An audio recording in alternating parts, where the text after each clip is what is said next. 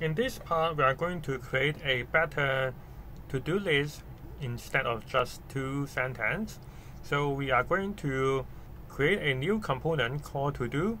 But before we continue, we are going to add a package called moment because we will use this to help us to display the timestamp. And then we go to the components and create a new file called todo.js.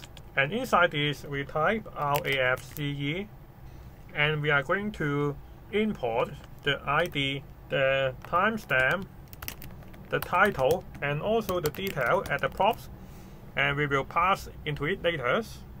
And then at this one, we are going to delete this, and instead of using div, we could use the list item, which from the material UI.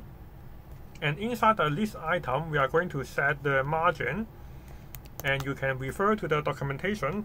To add the margin, we have to use the SX, and empty is stand for margin top. So the two lists or the two to-do will not be too close.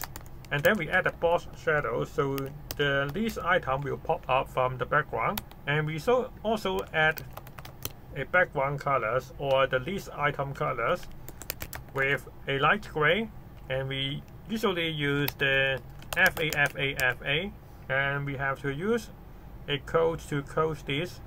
And then inside the list item, we use the list item text, and then we use the primary, and which is equal to text, and secondary is equal to moment timestamp, and then dot format, and then we have 4M, and then we save it. Now we are going to pass the ID, timestamp, title, and details from the to-do list. So at here, instead of using the div, we use the to-do, and we will import this from the to-do. And so this is self-closing test, so we remove all of this and close the to-do. Now we have the key, and we have to add the title is equal to to-do.title, and we also have to add the detail and also the timestamp. And so we save it, and we are going to check the website, and we already start the server, so we back to here, and it said the list item test is not defined. So we back to here, and we have to import from the material UI.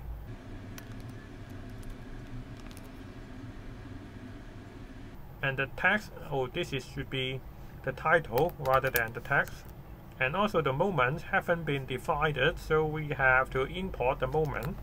Now we already has the two list items, and instead of using this, we are going to change the format to DO. So it use the number to represent the date. And we also want to change the container width. So we back to the index, and at the container, we type max width if equal to SM. So we save. And now we can see the to-do placed at the center, and this is much shorter than before.